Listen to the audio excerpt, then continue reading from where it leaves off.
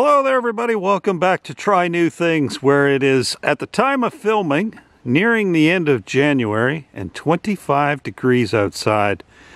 But we want to get started planting inside the greenhouse, so what better day to install and try out a greenhouse heater. Now this is unfortunately my second take at doing a greenhouse heater video. So what happened in the first place is I essentially ordered one of the cheapest greenhouse heaters you can buy on Amazon. And yet the other day when I went to set it up, it was a perfect test day. It was 25 degrees Fahrenheit, freezing cold in here, and I was excited to get this video made and share with you how you can heat your greenhouse. But not only did the thermostat not work and continued to show error code, but I tried just the heater itself, and the only thing that worked was the fan. The elements never heated up. So it was a complete failure, but you gotta love Amazon and their no hassle return policy. So went to the UPS store, shipped that back to Amazon for full credit, and then overnighted a slightly more expensive greenhouse heater to try out today.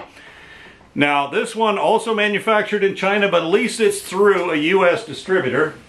It's by BioGreen, or distributed by BioGreen, and it's another 1500 watt heater, very similar to the first one I tried, but different thermostat. Hopefully this one will work. We're going to try it out right now and we'll let you know.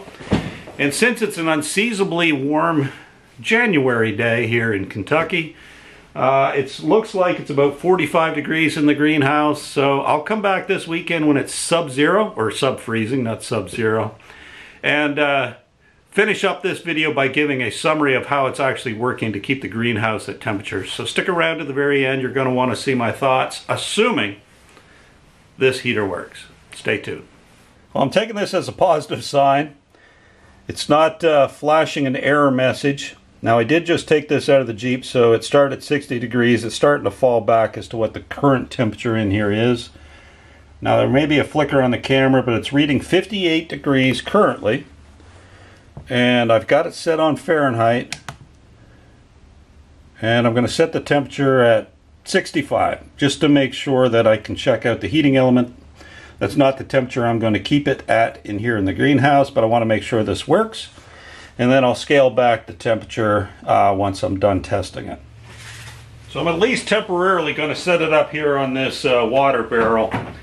Hopefully I'll find a more permanent home for it out of the way, because I want to put a plant up here. But for the purpose of this test, this should do. So I'm going to go ahead, plug the heater into the thermostat.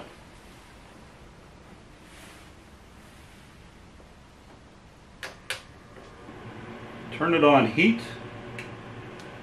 That is blowing some warm air. That's a good sign as well. And what I'm hoping is, if I set the temperature below the current temperature in here, that this will automatically shut off. So I'm going to go ahead and do that now.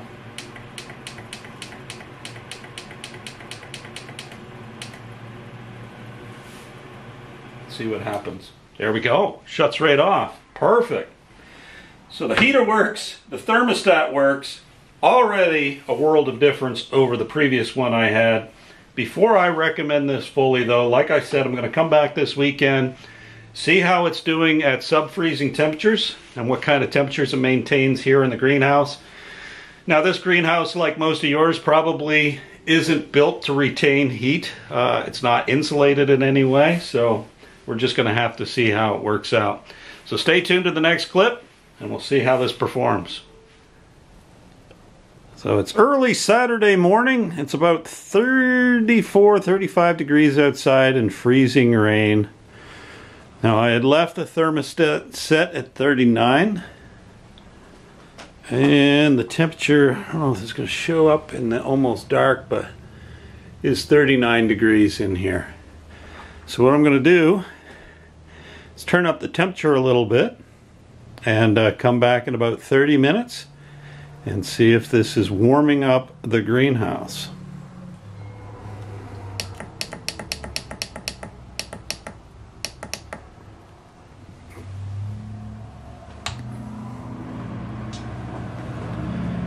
and the heater is just kicked on. So let's come back in a few minutes. All right, it's 45 minutes later. You can see it's still overcast, so no aid from the sun in warming up the greenhouse. It is a couple degrees warmer outside. I think it's up to around 38 outside, and has warmed up nicely in here to 46. And if you remember, I set it at 49. So a couple degrees left to go for the heater to warm it up here before it shuts itself off. And just to show you here, I've got it set on max temperature and heat on the BioGreen Palma heater unit. So it'll be interesting to see how much this runs to maintain the temperature once it reaches the temperature that I've set it for. I'll have to check that out over time. But for now, I'm going to wrap up this video. I'm content. I do have a heating solution for our greenhouse, so we can confidently start some seedlings in here over the rest of the weekend. So if you have any questions or comments, as always, leave them below. I'll be glad to respond to them. Don't forget to hit like and subscribe if you haven't already. And until the next video, bye-bye.